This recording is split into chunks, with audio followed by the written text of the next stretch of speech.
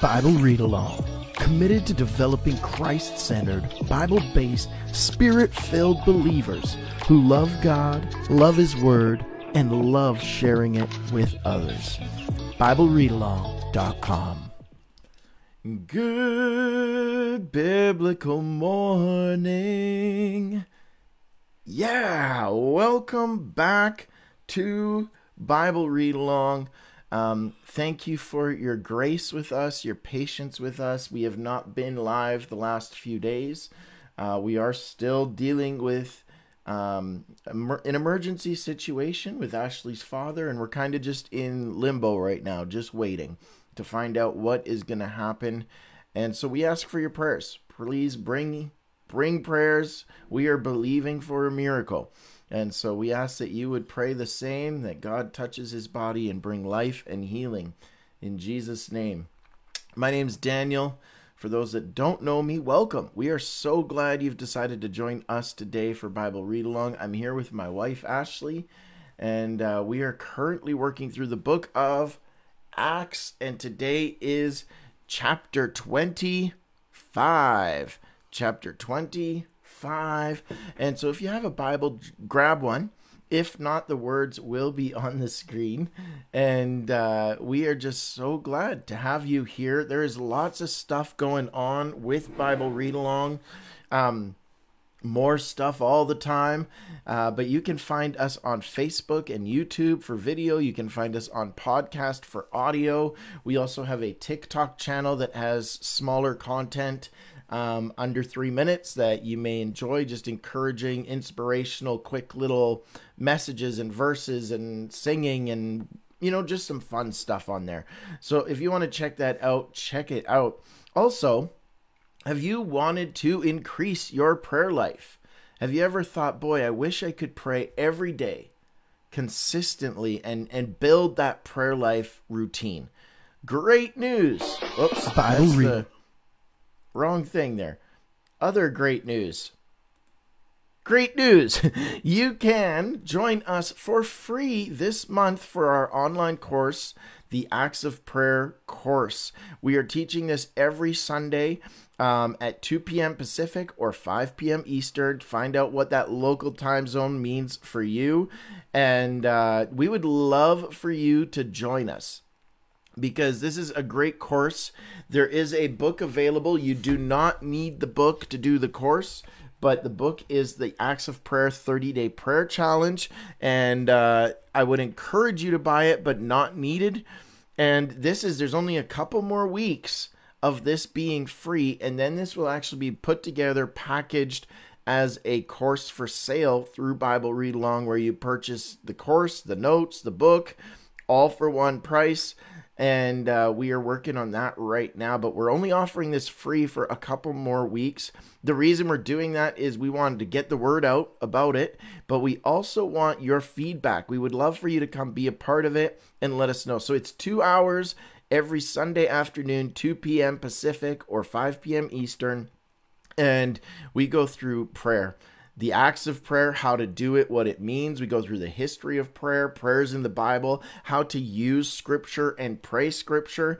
And it is a really great course. So if you would like to be a part of that, please let us know. You do need to register just so that we can send you the notes and the email. That's it. So if you'd like to be a part of that, let us know. Let's go to our chat here for a minute. Thank you guys again for joining with us, being here. I know it's been a little bit of a messy week, so we just really appreciate your grace and your prayers.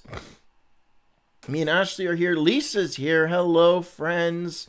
Karina, good morning. Matthew from Kelowna, BC. Mary Israel, welcome. I'm not sure if you've been around before or if we've had the chance to meet, but welcome. Glad you're here. Where are you from, Mary? Please let us know. Nelson Terry, welcome. Again, I'm not sure, some new names here that I'm not familiar with, so welcome. If you're new, please tell us where you're from. We would just love to hear. Valentina from California, welcome.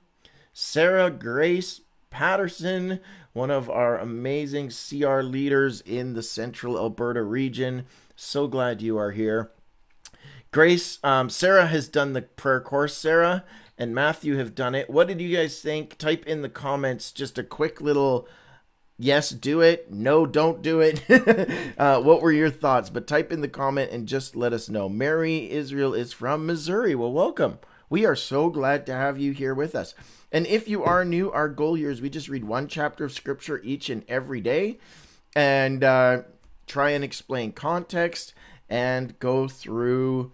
We highlight principles, we highlight some leadership, we highlight recovery, those kind of things. So let's do it. Let's dig into the Word of God today.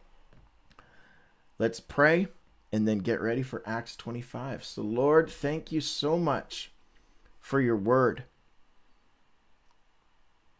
Thank you for your Word. Lord, there is literal blood shed to preserve this Word of God. Not just your own, but the martyrs, the Christians, the fathers of faith that persevered to see this put into our language and also to see this spread around the world in multiple languages. So Lord, we just ask that our hearts be open, our minds be open, that we receive what you have for us today. In Jesus' mighty name, amen. Amen. All right, if you are ready, you know what to do. Hit that thumbs up and type in the chat, I'm ready. And Matthew says, I love the Acts of Prayer course. It has changed his life. I'm not saying this lightly. Like literally I keep saying literally so much. I hate that. Literally. This is very real that almost every person we've heard back from that has taken this course, it has changed their prayer life. I heard this week from a coworker, and he's been doing it, praying it every day, going through it, and this is changing the way he prays. And I would highly encourage you, if you have a few hours on a Sunday, join us for the Acts of Prayer. If you don't have a few hours, we are actually offering you a video of it for free. You still just have to register as if you're going, and you get the video. So go register. All right. Welcome, Maureen. We're glad you're here. Okay, Acts chapter 25. Are you ready? Let's do this. We are in the middle of Paul's trial. He's been being brought before leaders, politicians, religious leaders, moved around Jerusalem to Rome to Caesarea so he's all over the place. Let's dive in. Right now he is in Caesarea, I believe. We'll find out. 3 days after arriving in the province, Festus went up from Caesarea to Jerusalem, where the chief priests and the Jewish leaders appeared before him and presented the charges against Paul. So Paul's currently in Caesarea, but the leaders are up in Jerusalem. They requested Festus as a favor to them to have Paul transferred to Jerusalem, for they were preparing to ambush him and kill him along the way. This isn't the first time they've tried this. Festus answered, Paul is being held at Caesarea, and I myself am going there soon. Let some of your leaders come with me, and if the man has done anything wrong, then they can press charges against him there. So that's a nice way of saying, no, we're not going to move him, but you guys come. Bring your court case to Caesarea. After spending 8 or 10 days with them, Festus went down to Caesarea. The next day he convened the court and ordered that Paul be brought before him. Now remember, this court case has taken years. So it literally is years of Paul on house arrest. He's writing letters to the churches. These kind of things are going on. He's talking to the leaders at the time, and this is still dragging on. When Paul came in, the Jews who had come down from Jerusalem stood around him. They brought many serious charges against him, but they could not prove them. Then Paul made his defense. I have done nothing wrong against the Jewish law or against the temple or against Caesar. Festus, wishing to do the Jews a favor, said to Paul, "Are you willing to go to Jerusalem and stand trial before me there on these charges?" Paul answered, "I am now standing before Caesar's court, where I ought to be tried. I have not done any wrong to the Jews, as you yourself know very well. If, however, I am guilty of doing anything deserving death, I do not refuse to die. But if the charges brought against me by these Jews are not true, no one has the right to hand me over to them. I appeal to Caesar." This is a legal phrase that Paul is saying here. He's saying, I'm already in court. Why do we have to move? Why do we have to go anywhere else? I'm here right now. Let's do the court. And this phrase at the end, "I appeal to Caesar," is a legal phrase. This is like when you get arrested and you say, "I want to call my lawyer. I have a phone call." That, there's certain phrases that you have to, you invoke, and there's a certain response that comes back. After Festus had conferred with his council, he declared, "You have appealed to Caesar. To Caesar you will go." See, this is Paul's way of saying, I want to go to a higher court. Festus consults King Agrippa. After days, a few days later, King Agrippa and Bernice arrived at Caesarea to pay their respects to Festus. Since they were spending many days there, Festus discussed Paul's case with the king. He said, "There is a man here whom Felix left as a prisoner, whom I went to Jerusalem. The chief priests and the elders and Jews brought charges against him and asked that he be condemned." So what's happening? Festus is just filling him in. King Agrippa, Felix had this prisoner. There's charges from the Jews. Now he's in Caesarea. He's appealed to Caesar. What do we do here? I told them this is not a Roman custom to hand over anyone before they have faced the accusers and have had an opportunity to defend themselves against the charges. So this is not a normal court case. When they came here with me, I did not delay the case, but convened the court the next day and ordered the man to be brought in, Paul, with his accusers to go up to speak. They did not charge him with any of the crimes I had expected.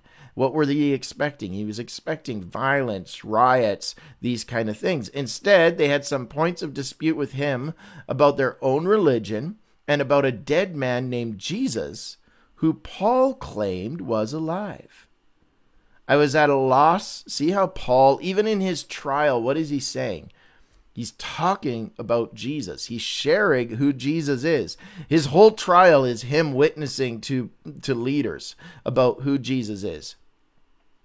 Paul claimed he was alive. Verse 20. We are in chapter 25, verse 20.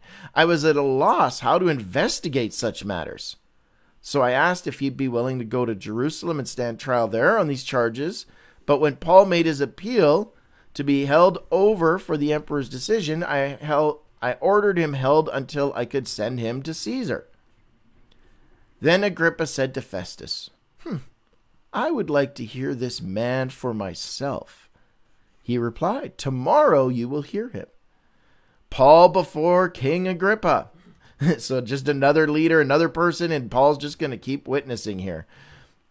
The next day, Agrippa and Bernice came with great pomp and entered the audience room with the high-ranking military officers and the prominent men of the city. Now, what does this mean? Great pomp means there is not only him physically, there was probably a parade. There's probably, trumpets blowing, flags waving, feeding him grapes, fans, there's servants, there is a high level of, there's something going on. So now this isn't just a court case. Now this is a political leader there, the king, King Agrippa, the king of that region there, and people are seeing this. And so now you have not only the king and Festus, and you now have all the military leaders, you have all of these high-ranking officials, you have all the politicians, everyone's there now. Officers, prominent men of the city. At the command of Festus, Paul was brought in. Festus said, King Agrippa and all who are present with us, you see this man. The whole Jewish community has petitioned me about him in Jerusalem and here in Caesarea, shouting that he ought not to live any longer. I found he had done nothing deserving of death, but because he made his appeal to the emperor, I decided to send him to Rome. But I have nothing definite to write to his majesty about him. This is there's no court case here, people. He has done nothing wrong. You guys have a religious dispute, not a legal dispute where this guy has done anything deserving death. And yet you just keep shouting, crucify him, crucify him. Does this sound familiar? Has this ever happened before? Yes, Jesus, of course. This happened to Jesus. And so, let's keep going. Verse 26. I need a little bit of water. We're almost done here. It'll be a quick one today. I think I'm okay for now, babe. Verse 26. I have nothing definite to write to his majesty about him. Therefore, I have brought him before all of you, and especially before you, King Agrippa, so that as a result of this investigation, I may have something to write. For I think it is unreasonable to send a prisoner on to Rome without specifying the charges against him. That's it. So what do we see in this chapter? We see more court case circus. Paul talking before Festus. I feel like nobody wants that blood on their hands because of all that happened when Jesus. The same thing happened to Jesus. I think you just hit on a big thing. Ashley just said nobody wants the blood on their hand because of everything that happened with Jesus. You know, they know of Jesus. They've heard of the way. They've heard of a man that was crucified that was maybe innocent. In fact, he was innocent. We know that. But even the leaders at that time with Jesus said, he's done nothing wrong. I wash my hands of this. But because the crowd kept rioting, they gave in. And so really what they're afraid of is not only the same thing, they had this weird thing happen with Jesus, and now there's all these rumors and stories. He's alive and he's healing people and people are preaching his name and, all of these things. But there's a political side of this that says they don't want riots and fighting and, they don't want their city torn apart and these kind of things going on. So they're trying to investigate. But every time they go deeper into investigation, they go, this is a big old nothing burger. There is nothing here. There is nothing here. Nothing has happened. This is, in the words of a former president of the United States, fake news. This is fake news because this is there's nothing there. There's no substance, and they keep trying. There's no substance. And the Jews keep saying, bring him to Jerusalem. Why? So that they can riot, but also so that there's more of them there, but also so that they can ambush and kill him because they don't want a fair trial. They just want him dead. And they don't care anymore how it happens. They just want him dead. And of course, we've talked about this because this came out in other chapters. But this is what happens when jealousy surrounds itself with the wrong company. Jealousy leads to violence. Violence leads to, this is where we are at. So that is Acts chapter 25. Let's go to some comments. And just a reminder again, the Acts of Prayer course, there's also the 30-day prayer challenge available on our website. And if you're looking for a great Bible notebook, these are great for sermons. These are great for, there's three different there's the flowers, there's the sunrise, there's the forest. These are great for church. If you take notes in church, it just goes through what is the speaker, what passage are they reading? What's the context? Is there key words? Is there phrases? Is there notes that you want to take? How does this apply? This is great for Bible study. This is great for Bible read along. Those are all available on our website as well. Or if you just like what we are doing and you're going, I want to help support this. We are not a registered organization yet. We are not a charity yet. We are working on those things. But before we can even do that, there's a few things that have to take place. So if you'd like to donate towards Bible Read Along, new equipment, mics, mice, keyboards, lights, these kind of things, and to help us then get out with publication, ads into other groups, into other mediums, please, we would welcome your donation. So that is not a pressure thing at all. That is a joy thing. If you want to give, come and give. We would love to have you do that. Let's go back to the chat, see what people are saying, and then we are done for today, guys. Going up here. Ready. Amen. Let's do this. Let's go. Was Festus a nice godly man in the Bible? Matthew asks. No, he was not a godly man. He was a Roman leader, but he was curious, and he's hearing about Jesus over and over. I don't know if he accepted Jesus as Lord, put his faith in Jesus or not. But he was curious, and he wanted to hear, and he also is fair and just. There is no charges against Paul. I'm not going to go into this if there's no charges against him. So he is a good leader. Is he godly? I don't know that yet, Matthew.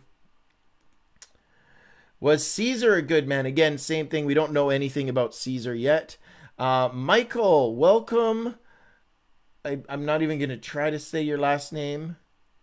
But Michael, you know who you are. Welcome. Where are you from? So glad to see some new names on here today. King Agrippa, again, not good or bad. We don't know. I'd have to look into the history of the time, Matthew. But he is willing to listen. He's willing to hear the message of Jesus Christ. Mary likes my fake news comment. Courtroom circus. That's exactly. There's nothing new under the sun, Lisa. Like you just said, this is. We see it. We see, like, we can look and go, oh, look at in the last few years, 5-6 years, boy, there's been riots and this and that and crimes against people that weren't actual crimes and all of these things and people that were criminals that become heroes and all of these things. You're right. Nothing is new. This has been around forever. There has been political gain, political circus, courtroom circus, corrupt judges, there's been riots, there's been, we want someone dead, cancel culture because of, this is not, it may show up in different ways, but it's this. People crave drama. That's the message from Ashley today. So you're right, Lisa, this is nothing new. And there's two sides to that. I actually take comfort in that. I was just going to say that. People look. We're not dealing with new problems. We're not dealing with new problems. There's a comfort in going, we could go, the world's gone crazy. No, it's always been crazy. The end is near. Maybe not. Because it's always been crazy. This stuff has always been going on. And people want to, well, this means this now, and this means this, and there's wars and rumors of wars, and weird. Jesus talked about that. There's earthquakes and plagues, and Jesus talked about that. We've been in the end times since Jesus. And I think sometimes we lose, there's a speaker we were listening to, Nathan Finocchio. He's a very well-known voice to younger generation right now, and has started an online Bible college called Theos U that teaches Christian doctrine and theology to these modern issues. But you suddenly start to find out these modern issues aren't so modern. They've been around for a long time.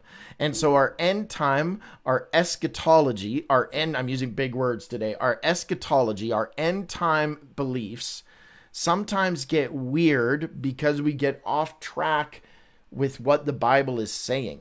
There's wars and rumors of wars and plagues, and yes, but there has been since the time of Jesus. There's persecution. Yes, there's been since the time of Jesus. There's riots, and yes, there literally has been since the time of Jesus. And so sometimes our end time theology gets off track because we're looking at the circumstances around us instead of the Word of God and the Spirit of God within us. Natural disasters that occur. But again, like Jesus said, there'll be earthquakes and floods and wars and rumors of wars and even natural disasters. All of this has happened. There's nothing new under the sun, as Lisa said. And Lisa says, great notebooks. Thank you so much for using them, buying them, and sharing them with others.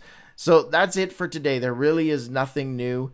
I find comfort in that because if Jesus has taken care of his church for 2,000 years, he's going to take care of us now. We just need to keep in his word.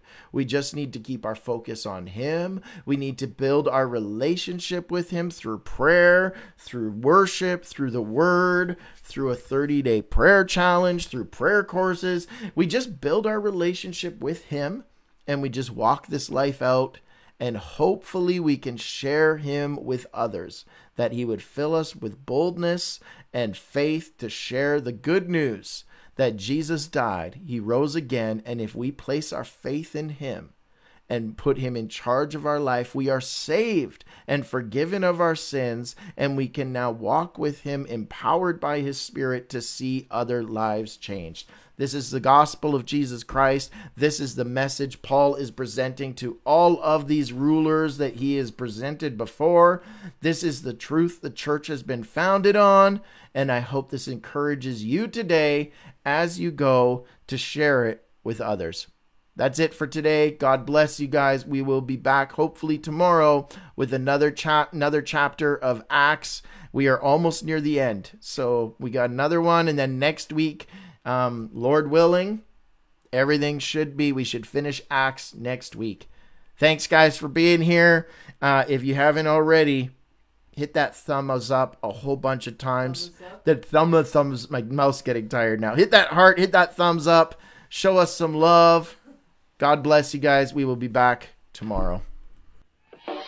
Bible Read Along. Committed to developing Christ-centered, Bible-based, Spirit-filled believers who love God, love his word, and love sharing it with others. BibleReadAlong.com